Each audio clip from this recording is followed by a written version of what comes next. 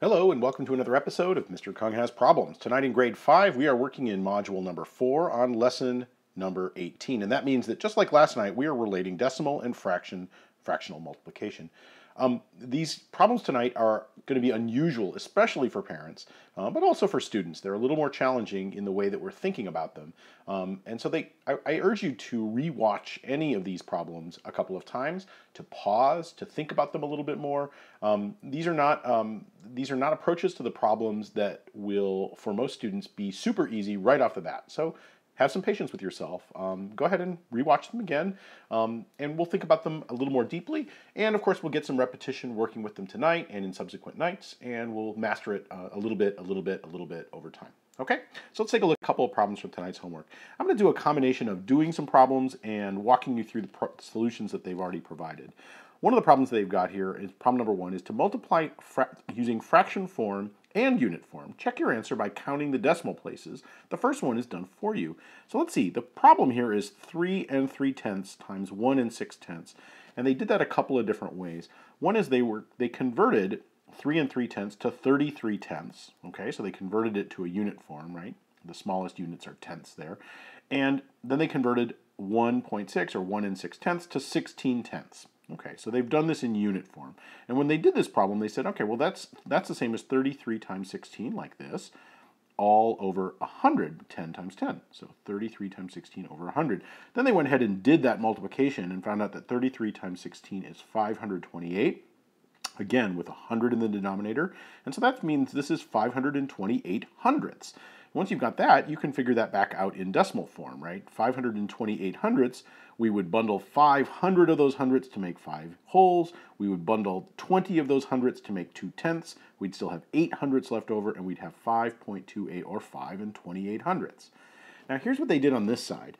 They said, look, when we get to this stage where we've got a kind of a unit form going in the fraction, let's go ahead and express that in our sort of standard algorithm of multiplication. So rather than 33/10 expressed as a fraction, they said, let's do that in unit form, 33/10.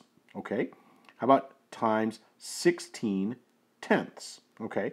And they said, okay, well, what we're going to do is we're just going to go ahead and multiply the numbers part of that, and we're also then going to go ahead and multiply the units part of that. So the tenths times tenths, 1/10 times 1/10 is 100th, so the unit form becomes hundredths, and then they go ahead and they step through the standard algorithm of multiplication. And, you know, I have a bone to pick with them here, which is that they kind of do this in a sloppy way, right?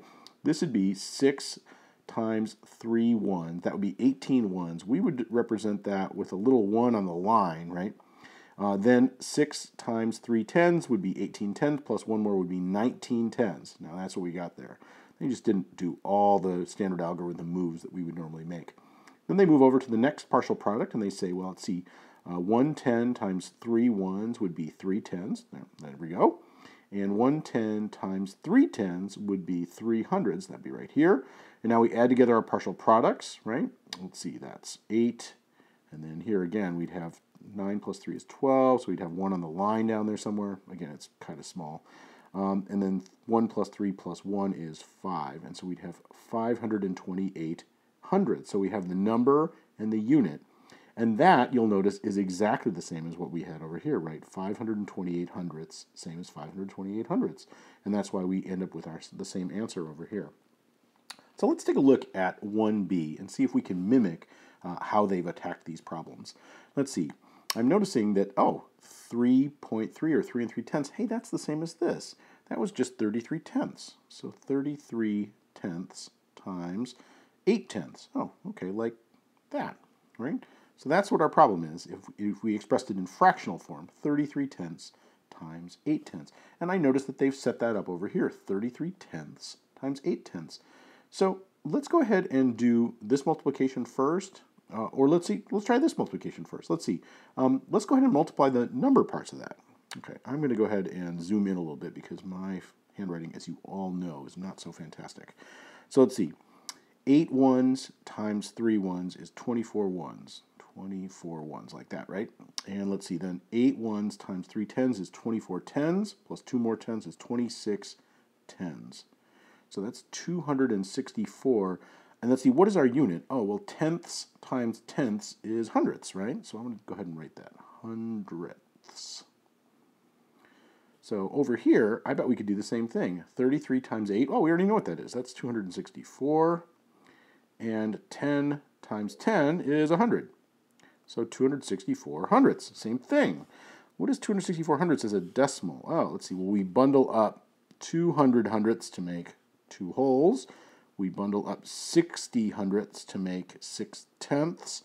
And that would leave us with 4 hundredths left over, or 2.64. And we would get that whether we expressed 264 hundredths like this, or whether we expressed them in unit form. Our answer would be the same, 2.64. Awesome. Let's take a look at problem number 2. Problem number 2 asks us to multiply using fraction form and unit form. The first one is partially done for us. This is very similar. Let's take a look at what they did. 3.36. Oh, they said that's the same as 336 hundredths. And they've also written it here in unit form, 336 hundredths. So here's the fraction form. Here's the unit form. Times 1.4, or 1 4/10. Well, that's the same as 14 tenths. And that's the same here in unit form as 14 tenths. So then they go ahead and multiply this out. 336 times 14, apparently that's 4,704. And our units are 100 times 10, or 1,000. We'd do the same thing here, right? Hundredths times tenths would be thousandths. And we get our answer here of 4.704, or 4 704 thousandths. Let's see if we can do the same thing with 2c. I'm going to go ahead and zoom in again a little bit. Okay. I'm going to leave that other example up there in case I lose track. I can use my model up here. So let's see. This is the same as, let's see, 4.04. Let's see. If we were going to express that in hundredths, we would say that's the same as 404 hundredths times, let's see, 3.2. That's the same as, let's see, that would be 30 tenths plus 2 more tenths would be 32 tenths, right? 32 tenths, like that. So that would be the same as 404 times 32 all over 100 times 10, or 1,000. You know, I'm getting the feeling we're going to need to do this unit form version over here to the side. So let's see, 404 hundredths, 404 hundredths, I'll put it like that, times 32 tenths, 32 tenths. Awesome. Let's go ahead and do that multiplication. Let's see. 2 ones times 4 ones is 8 ones. 2 ones times 0 tens is 0 tens. And 2 ones times 4 hundreds is 8 hundreds. Awesome. There's our first partial product. Let's see how about our second one. 3 tens times 4 ones is 12 tens, right? 12 tens. So we put our 1 down there, right? Let's see. 3 tens times 0 tens is 0 hundreds plus 1 more is 100. Awesome. And finally, 3 tens times 4 hundreds is, looks like 12 thousands. And there's 12 thousands. Let's go ahead and add up our partial products. 8 plus 0 is 8. 0 plus 2 is 2. 8 plus 1 is 9. 2 plus nothing is 2. And 1 plus nothing is 1. And it looks to me like, oh, what's our unit? Let's see, hundredths times tenths, so that would be thousandths. Got to write that in there. Thousandths. Make sure you get that THS there on the end. Let's see, how many thousands? Oh, and how many thousandths is that? Let's see. Those 12 thousands would come out, and they would make 12 whole, right? And let's see, then 938 more thousands. 928 thousandths. 12.928. That's the same as 12,928 thousandths, right? These would make 2 wholes and 928 thousandths. Awesome, 12.928. And you know what? I can do one more thing to think about this, right? I can look at this number and just estimate it quickly and say, hey, this number here, this is 4, right? This is about 4. A little more than 4, but basically it's about 4. And hey, this number is a little more than 3. So I think my product here should be a little more than 12, right? A little more than 4 times a little more than 3 is going to be a little more than 4 times 3. Hey, look at my answer. A little more than 12. 12.928. So I think my estimate tells me that I might be on the right track here. All right, last problem. Solve using, we'll read together. Solve using the standard algorithm. Show your thinking about the units of your product. The first one is done for you. Oh, and I see they're doing the same kind of thing here. 2.1 times 2.2. Oh, I see. So they're over here on the side, they're going to do the fractional version. That's easy enough. Let's see, that's 23 tenths times 21 tenths, right? Oh yeah, same thing as right here. 23 tenths times 21 tenths. And let's go ahead and do that math then. I'm going to zoom in a little bit again to accommodate for my terrible handwriting. Let's see. 1 times 3 1 is 3. 1 times 2 tens is 2 tens. And let's see. The next partial product, 2 tens times 3 ones is 6 tens. There's 6 tens. And 2 tens times 2 tens is 4 hundreds. Let's see. And we were able to add up our partial products. And then what's our unit? Oh, tenths times tenths, so that must be hundredths. 483 hundredths. Well, let's see.